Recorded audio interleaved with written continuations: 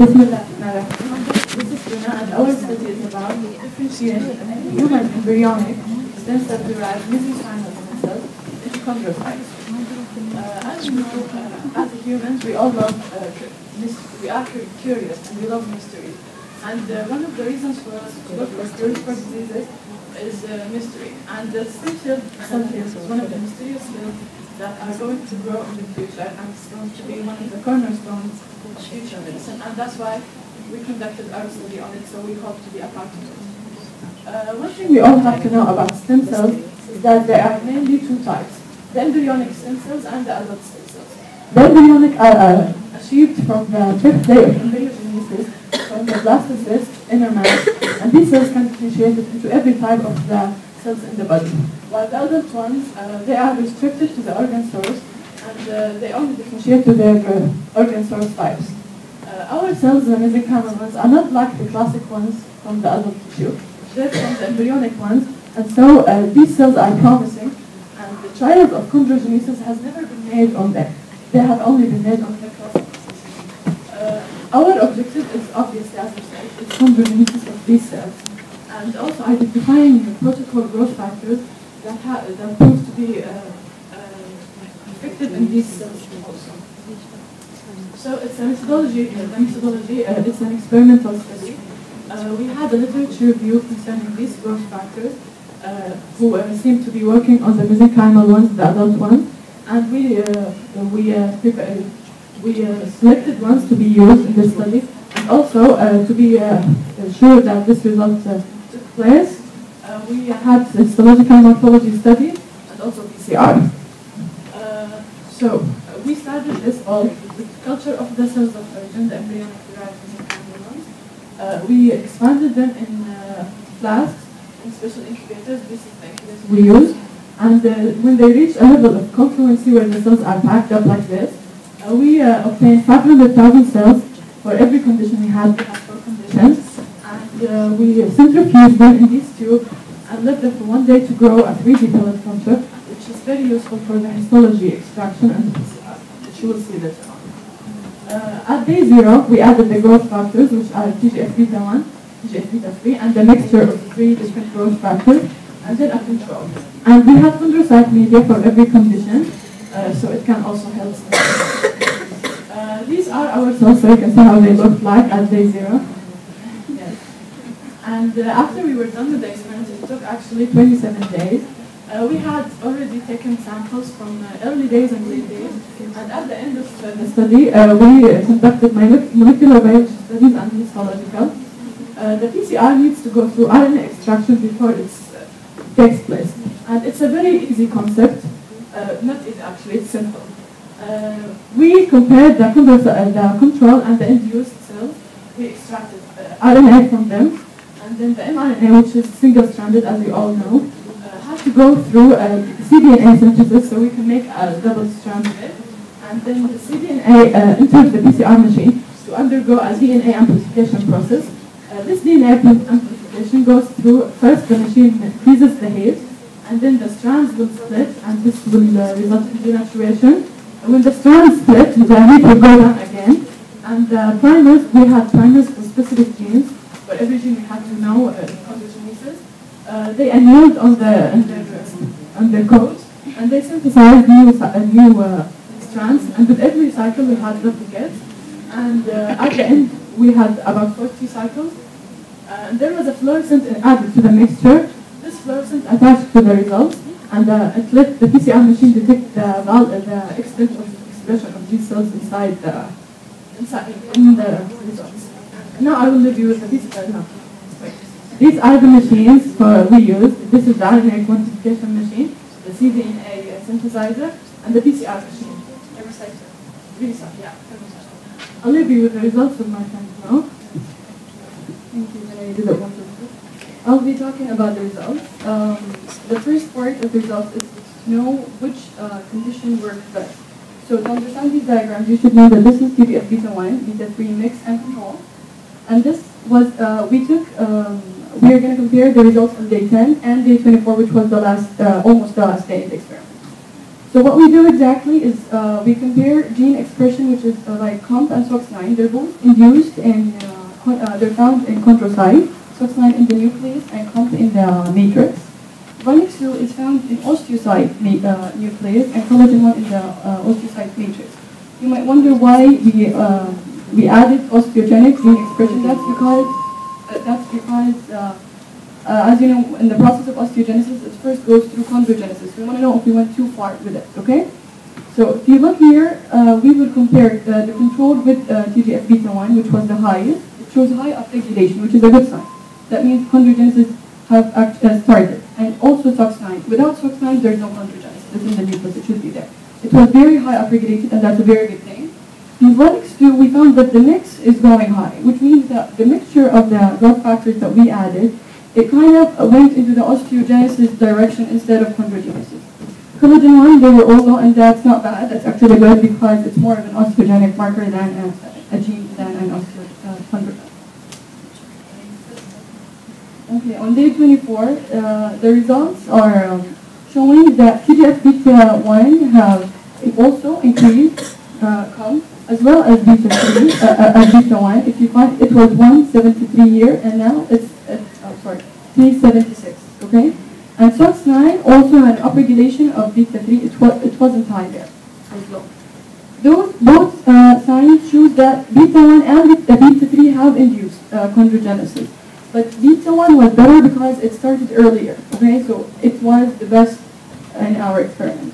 Runix2, we found that beta3 as well induced Runix2, which means that beta3, as it induced chondrogenesis, it also induced osteogenesis. Okay?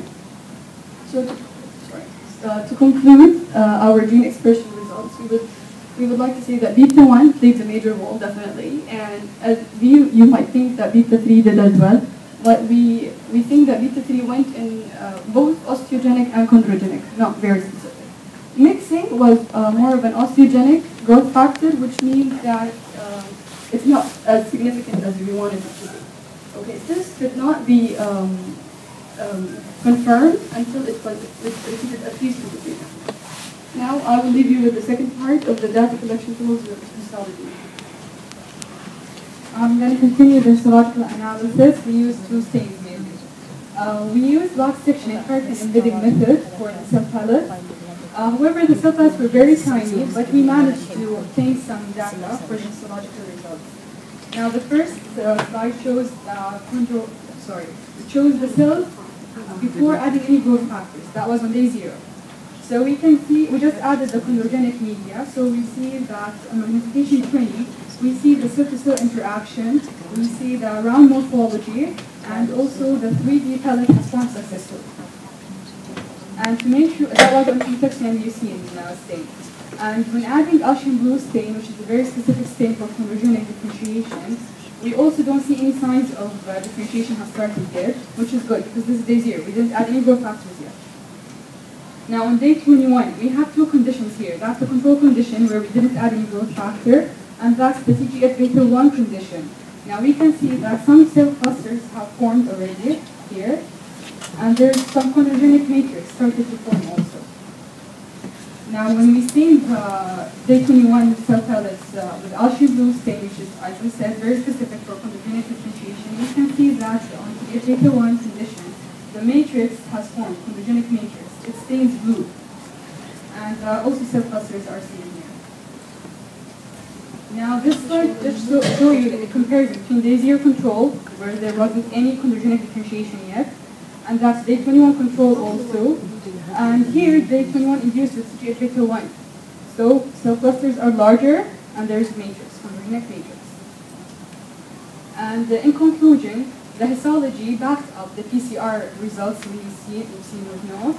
And we recommend that whoever wants to do future work about chondrogenic differentiation of human embryonic stem cells, that they would study more the effect of TGF-beta1, because we see that was the most potent growth factor in our experiment.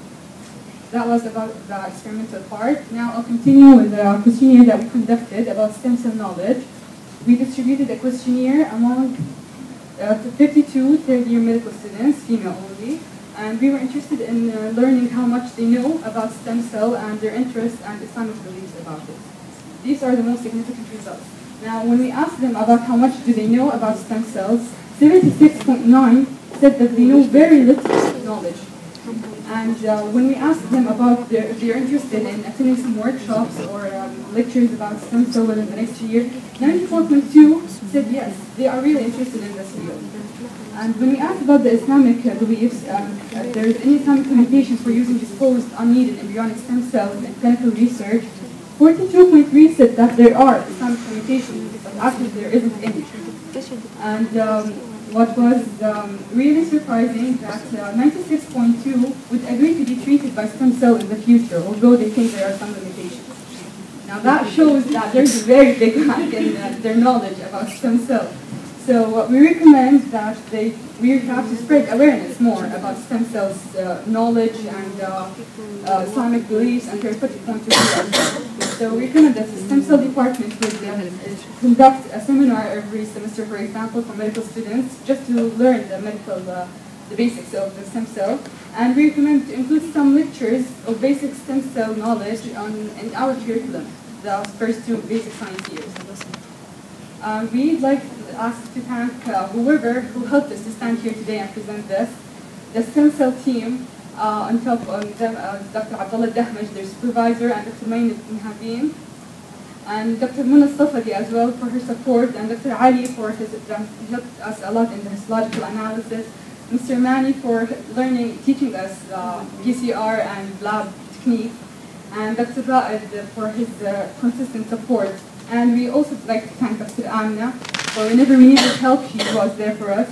And Prof. Mustafa for allowing the differentiation to start there in their lab. And all our third-year medical students who helped us in participating with the questionnaire. All cases are in Vancouver style. And we wouldn't forget Dr. Amer, our supervisor, for without him we wouldn't do anything. We wouldn't do what we've done. He was really supportive and we're very grateful for him.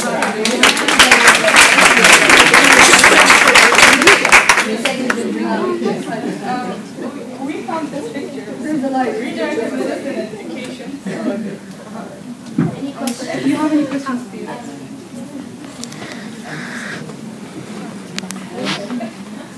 Thank you very much. I have some questions. To start with, I think it's very good work and it's very nicely presented and very clear.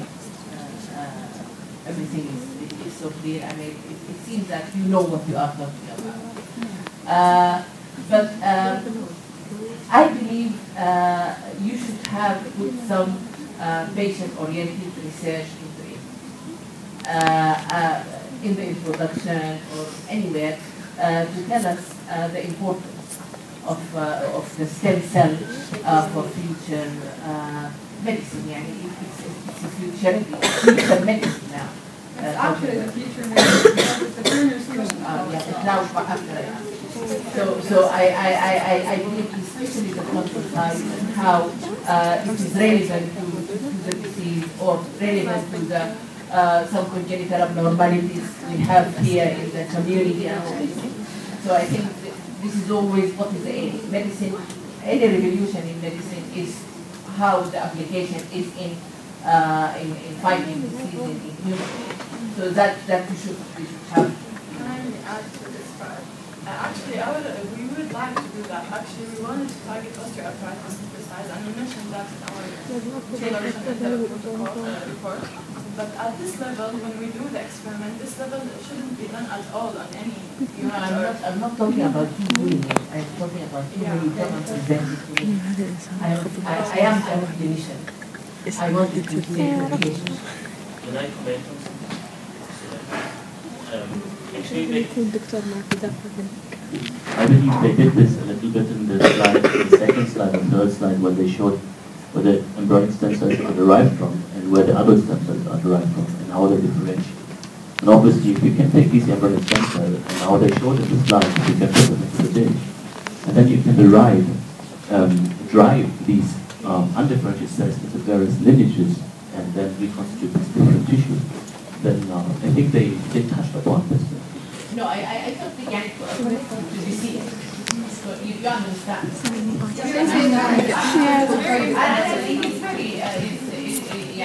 did very well. I am not clearly saying you did bad. But it's just the relevant in the sense of disease, because all any clinicians and I'm expecting you to be a clinician, even if you are in a so usually you present, okay, this research is going to help in this and this. It's just one of those. The other thing I just wanted to know, you got the stem cells from the placenta that already processed? No. Yeah, they were from Denmark, from the lab. They already processed. Because in national lab they have stem cells from the placenta. No, that's different. Yeah, these are adult. I mean, they're more. I mean, they're not pluripotent. They cannot be differentiated to all. They don't. The placenta one. And these ones are pluripotent. They can be differentiated to all type of cells. So you got them from already at different flow. The other thing I wanted to ask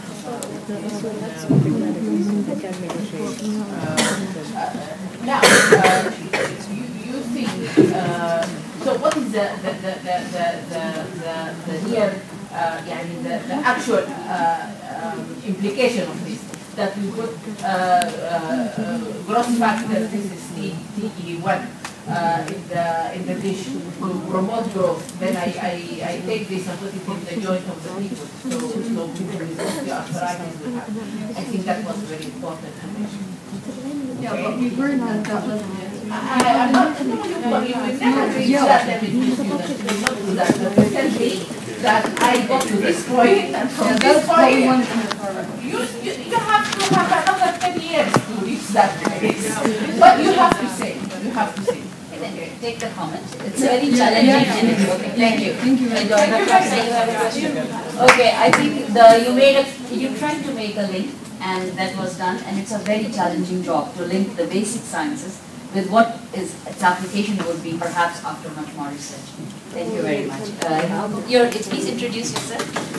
Dr. Amer Mahmood will introduce. I'm Dr. Riyadh. I'm just working with them in this okay, please introduce. That's it. Yeah, sure. I'm Dr. Mesenchymal-like. I'm the Laboratory Director of Stem Cell Unit. First of all, I would like to thank, it was the first opportunity for us and first students on the third year, and they were actually a very good example and positive students. They were very determined. Yes, and they are active. And also, I would like also Dr. Amer, he was really so encouraging them and support them and guide them in every single day and every single, all their experiment. Also, I would like to add, we are doing in a regular basis, actually, every summertime, research and training for all the students and even for postgraduated or master students training in our lab. So everybody is welcome in our lab. Thank you very much. And now we will break for, if as less as possible, for a tea and coffee break. You're all welcome for 5 to 7 minutes. Can you be back to complete in time by 12? Okay? Thank you. So come back by 15 minutes to 11.